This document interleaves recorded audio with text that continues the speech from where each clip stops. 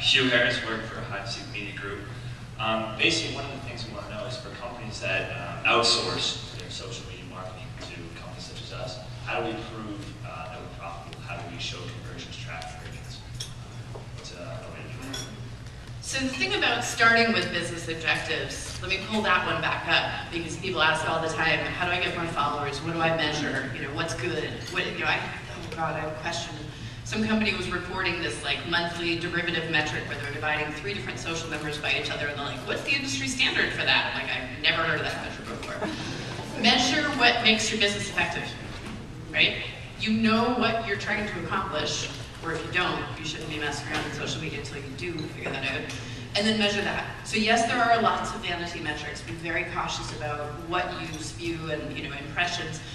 We, no disrespect to radio and television, we had to learn a way to get by in advertising and Marcom that was based on so much doubt, so much uncertainty, such imprecise numbers. What does a billboard really do for my business? And so we got used to like spewing a lot of pretty meaningless metrics without really ever questioning it, because gosh, there was no other currency.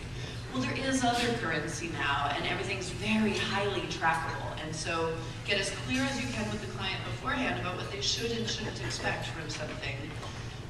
And then measure the thing they're trying to get done and talk about what worked and what didn't. And, you know, help them think a bit more expansively too, because it's not dollars to donuts yet. It's not this straightforward, I do this, I get that. And, you know, that's a very short-sighted way to look at your company. You need to grow your company and solve lots of problems for people and get lots of people excited about the way in which you solve the problems. That's what social does.